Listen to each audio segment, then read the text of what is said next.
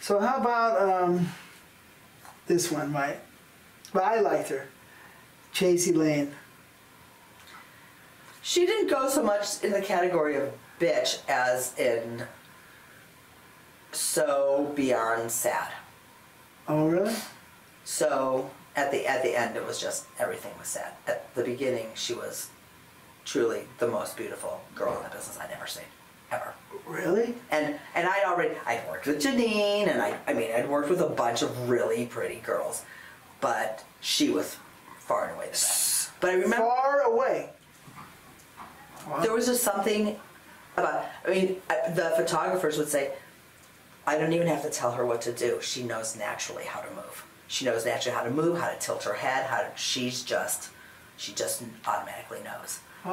But sex scenes were not great. I remember that. Yeah, sometimes probably she didn't really want to be there, I'm guessing. I remember one time, her boyfriend, I said something, Jay, I said something to her about, I was on the phone with him, and I said, okay, well, I know she hasn't worked in a few days, so she's going to be ready to work tomorrow, right? And he goes, well, she thinks she's worked. And I went, what do you mean? He goes, she got her nails done, she got a facial, she thinks that's working.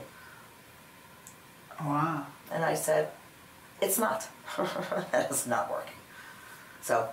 What do you mean? I don't get that. She just felt that if she was getting ready to work was also working. Wow. Like, I would never go get my nails done and say, oh, yeah, I'm going to get my nails done before I go to work in New Jersey, and I'm not going to say I'm already working. Because nobody's making me get my nails done. Nobody was making her either. But, it was part of the thing. Grooming was part of the thing, but you can't really consider that. She had beautiful hair, huh? Beautiful hair and beautiful eyes. Those blue eyes. She was something. Yeah. So what else about her? So she was... Oh yeah, she was crazy. So there was a Hawaii trip, not the one... You were on the second Hawaii trip. The first Hawaii trip, Kelly Holland was directing. And we get to Hawaii, and she said, my friend that I grew up with lives here, so I'm going to have dinner with her. And we were like, okay, here's the address, here's where we're going to be, here's our phone numbers, make sure, there were no cell phones at the time, make sure you call us, and come in. Okay. And then nothing. And then it was like midnight, and we hadn't heard from her. And at that point, I didn't know what to do. And I literally did not know what to do. So it was my thing. Do I call her boyfriend? Do I call her manager? Jay. Boyfriend or her manager? Who's going to be lucky, the least mean to her so that she will still work? I didn't want somebody to, Jay, make her crazy and then her, hide in her bedroom and not work. So I picked Lucky. But before I picked Lucky, there was a knock on the door, and the door opened, and there was Chasey with two cops. They'd arrested her. She was at the drunk and disorderly. I know it's hard to believe. She went to the police station. They all knew who she was. She took pictures with all of them, and then they brought her back to us. And didn't Well, God bless the police for that. Thank you. Wow. It was unbelievable, huh? Kelly and I were like, what are we going to do? Huh? Well, because the other Vivid girl that was going to be shooting with us wasn't coming for a couple days. We were shooting Chasey stuff first. And then... Oh, that could be a real problem. What are we going to do? Chasey's not here. Yeah, so...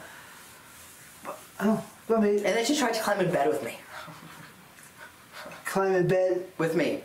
To be with you, or just to... Well, I was sleeping, and she came home, all drunk with the cops, put her in bed, put the covers on, turned the TV on so she'd be in there, and I was sleeping, and all of a sudden there was movement in my bed, and I turned around, and she was just climbing in bed with me. And I got out of bed, and I walked her right back to her, just like you would do with a child. Put her right back into her bed, put her covers on her, said good night, I'll see you in the morning. Do you think she was wanting to get down with you, or she just wanted a mommy next to her?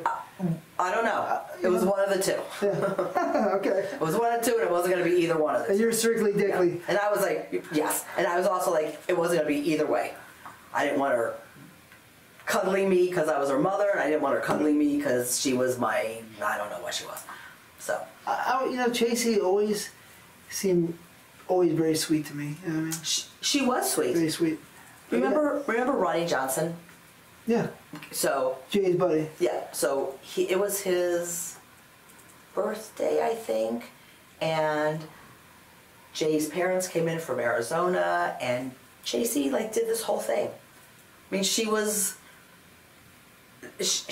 you know, there were times where she was like a regular girlfriend or friend, and she, you know, and Jay's parents were fine with her, because that's always I like to look at the guy's parents and see how they react toward the girl that makes movies, and because Jay didn't make movies at the time, and they were great because she was great.